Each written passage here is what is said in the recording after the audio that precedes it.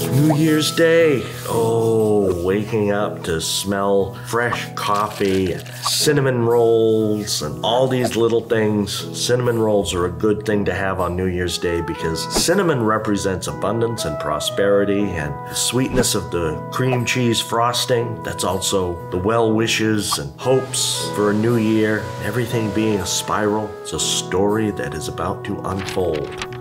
Later on, we'll have a nice New Year's dinner that will be featuring black-eyed peas, which are traditional to serve because they represent wealth and prosperity. And we certainly wish all of you from here at the North Pole a very happy New Year filled with health, wealth, and blessings.